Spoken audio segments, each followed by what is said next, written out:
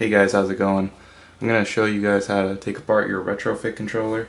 Figure it's better for me to show you how to take it apart rather than you guys having to try and take it apart and mess things up and send it back to me. But anyways, you're going to need a Torx T8 security screwdriver.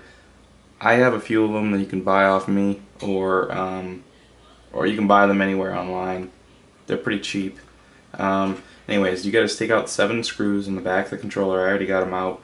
And everything should be loose. So what you need to do is kind of make sure there's a gap on either side so you have that back shell off. Don't take it all the way off yet.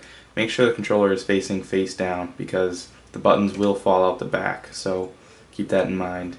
And then what you need to do is just kind of pop the bottom plate, the bottom mic trim piece with the controller. So once you have all that, just push on the thumbsticks from the back and then remove this whole entire piece with the rumble motors and everything, and then set that down. So now you can do whatever you want to do on the front plate. If you want to change thumbsticks, they just pop right off.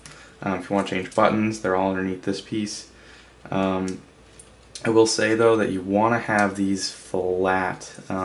Make sure this is all the way on every button, including the D-pad, otherwise they're going to malfunction and not work correctly. So make sure those are all flat.